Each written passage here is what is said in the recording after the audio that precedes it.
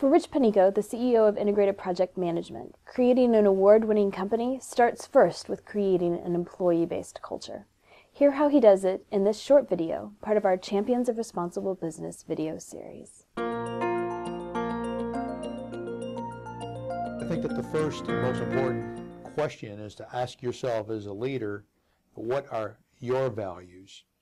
And to clearly define those beyond thinking about those, getting those on a piece of paper and saying, if I'm going to create a culture, and if it's going to be a values-based culture, it should be one that reflects my own values.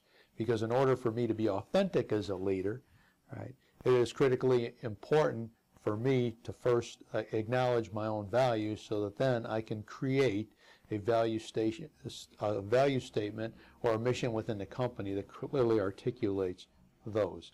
So that's the first thing is really, it's really about you as a leader. It's not about some external feature of a culture. It's about you, because an organization will always reflect its leadership.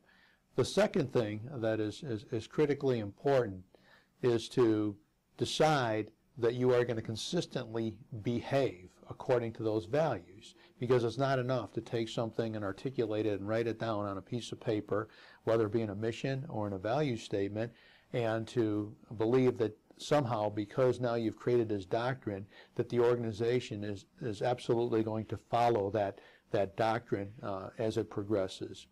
The third thing that is critically important to enable, you know, this venture, if you will, or to create this type of culture, is to bring the right people, you know, to invite the right people to the game, get the right people on the bus, however you want to refer to it.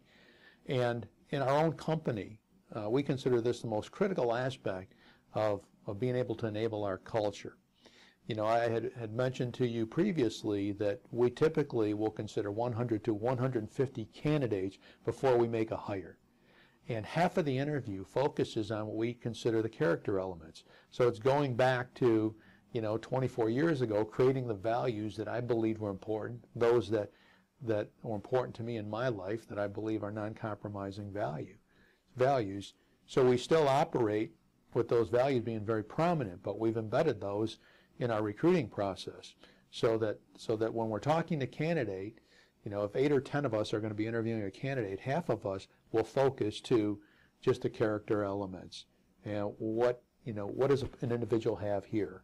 The last piece of it is to continually reinforce the values within a company.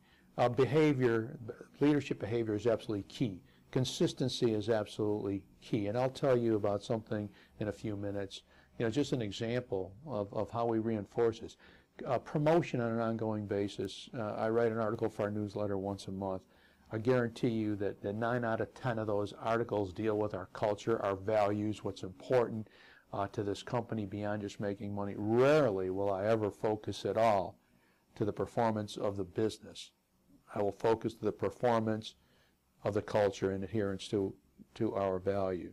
So it's bringing the right people on board, continually, you know, behaving in accordance to those values, making decisions that are consistently aligned with those values, promoting them the right people, because if you make a mistake promoting people, then they are going to begin influencing the culture in a different direction.